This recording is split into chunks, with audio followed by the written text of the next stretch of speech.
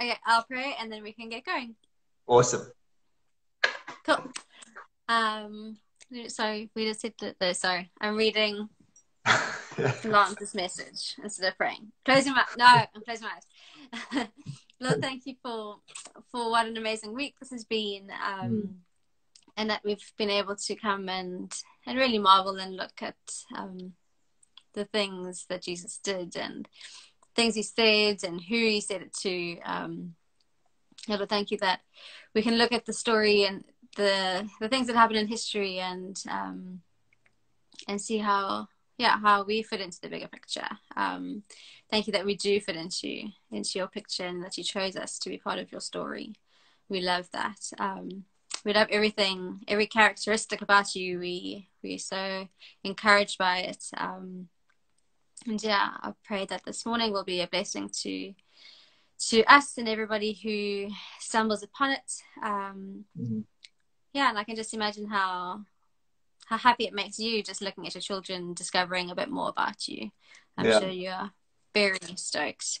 Give us strength for today. And keep our minds focused on what they should be. Let us not lose sight of the main thing. In Jesus' name, amen. Amen. Cool. Okay. So this whole week has been amazing, and we've looked at all these incredible things that Jesus did, like starting out with the healing of the lame man and what other stuff, the transfiguration, this incredible, like Jesus revealing his glorified self, Jesus speaking to a storm and calming it, like these amazing things. And today, to top it off, I want to talk about what I think is the marvel of marvels. So an action that Jesus did that kind of flips our perception of how we view this world, like right onto its head. And it might not be, definitely wasn't an answer the disciples were thinking of receiving. So the context, we're looking at Matthew 18. The context is Matthew has just up to that point declared Jesus is the Messiah. Like, look at it through the line of David. Jesus is the Messiah. The teachings of Moses, Jesus is the Messiah. He even declared Jesus to be Emmanuel, God with us. And he had also shown all these miracles that he's feeding the 5,000, casting out demons, all these things, the transfiguration. And then from like 14 onwards, Jesus just gives all these teachings. And there's one particular teaching, I think, kind of sums up, I think, all of his teachings and what it looks like to be the Messiah in just this one simple teaching. So after witnessing all these things, the disciples had this question on their heart: who is the greatest in this kingdom? Like, what does the greatest look like? Although actually reading a commentary, it said they should have actually had that question on their heart: what does the greatest look like, so they'll know how to act. But actually they wanted to be named by, like, they wanted the name of who actually is the greatest. Anyway, so they come up, so this is where we pick up. They come to Jesus and they ask him who is the greatest. So we're looking at Matthew 18 verse 1 to 5. At that time, the disciples came to Jesus saying, "Who is the greatest in the kingdom of heaven?" And calling to him a child, he put him in the midst of them and said, Truly I say to you, unless you turn and become like children, you will never enter the kingdom of heaven. Whoever humbles himself like this child is the greatest in the kingdom of heaven. Whoever receives one such child in my name receives me. But whoever causes these little ones to sin, it would be better for them to have a great millstone fastened around their neck and to be drowned in the depths of the sea. There's all these prophecies of the Messiah coming in Psalms and in Daniel, and how people, the Pharisees and even Peter, interpreted it as this great victorious military leader that's going to like crush their oppressors, crush the Romans and elevate the Israel nation to higher than everyone else.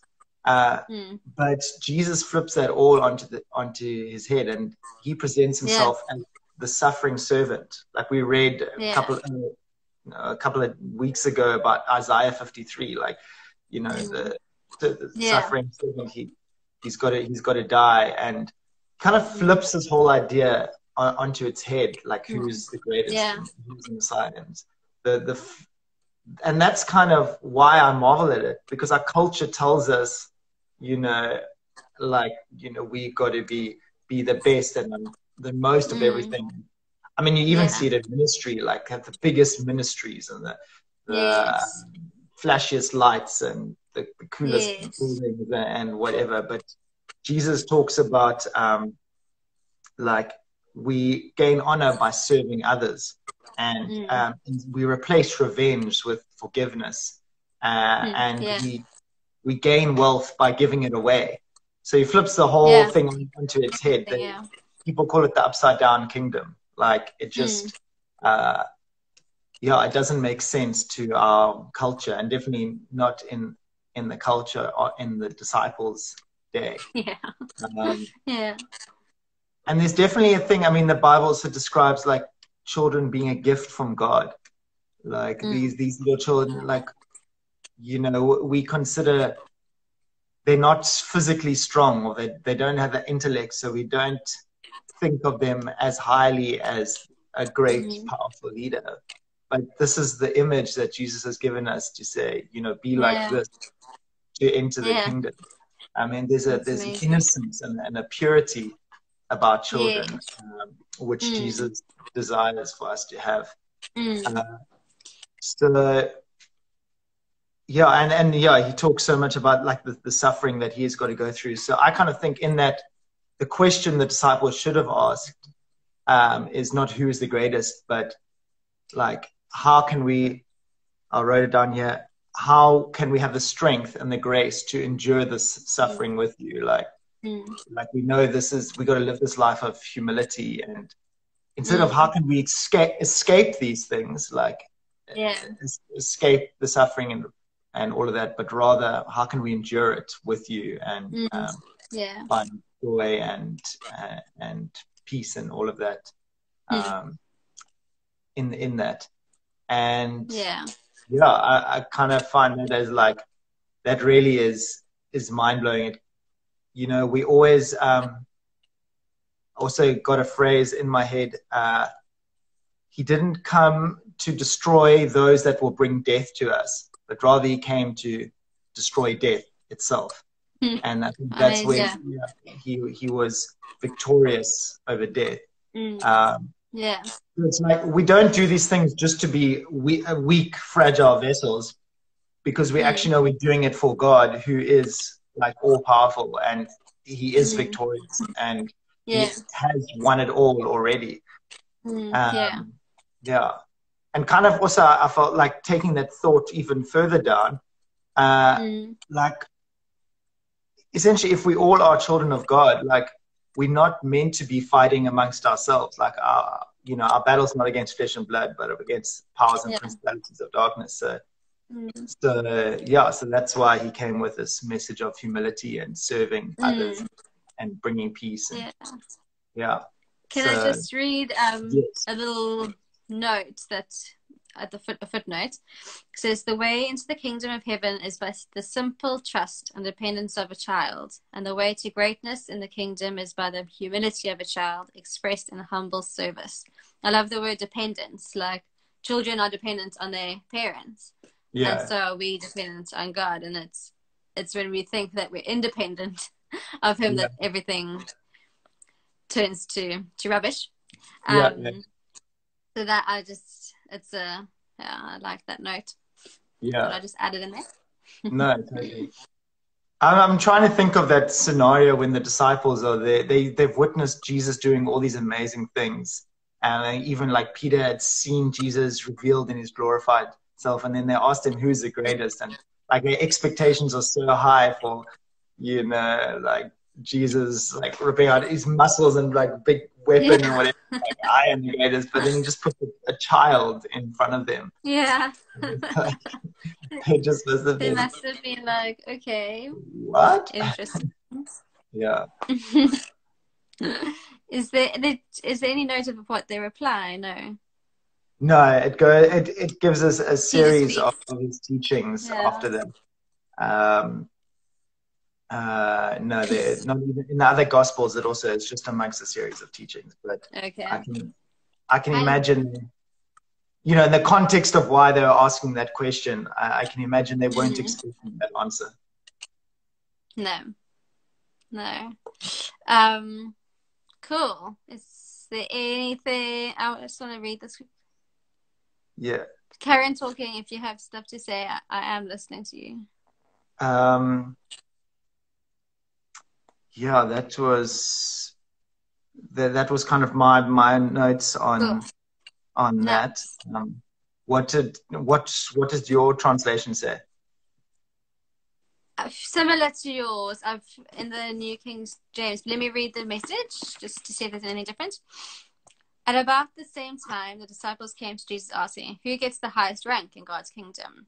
For an answer, Jesus called over a child whom he stood in the middle of the room and said, "I'm telling you, once and for all, that unless you return to square one and start over like children, you're not even going to get a look at the kingdom, let alone get in it. Whoever becomes simple and elemental again, like this child, will rank high in God's kingdom.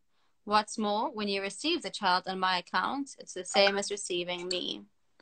Yeah. I like that, like returning to just square one again. Yeah. Which is, yeah, cool. Yay! Can't believe it's the end of a week. These weeks are going, and what was it? Is this next week the last lockdown week? Yeah. Until Thursday. Although, I mean, Gonna make. we'll still be in lockdown unless we like No, I level know, 4. but officially, But officially, yeah. official work thing. I don't know. I wonder what they'll call it. Okay, we can ramble another time. Would Yes. you like to pray for Yes. us, please? Thank you. Yeah, Father, thank you that you bring this kingdom into this world, God, and it's beyond our understanding what this kingdom looks like, and we just ask you, Jesus, that you give us the strength and the grace to be able to endure what we must go through, Jesus, and we want to do it with joy and with peace and with you, Jesus. We know that you're not calling us to just suffer for suffering's sake, Jesus, but to bring you glory and we know you're on our side and you are ultimately victorious, Jesus. So we ask, Lord, that you can make us like children. We ask, Jesus, that you can give us that heart, that innocent heart, that pure heart, God, and that any selfish ambition or want that we have, Jesus, that we can put that aside and just focus on you, Jesus. Again, let us just marvel at all that you have done, and just be transformed by just looking upon you. Thank you for that beautiful image that you showed us, and again, give us the strength and the grace to be able to live this life out, and that just shines and radiates your goodness and your love to the world. In Jesus' name, amen. Amen. Thanks, Joe. Cool. Thanks, Em. Good game. Yeah. See you soon. See Enjoy ya. your weekend. Online church Bye. tomorrow. Yay! Sunday tomorrow, people. Look on Bye. victorychurch.capetown. See you there. Bye. Bye.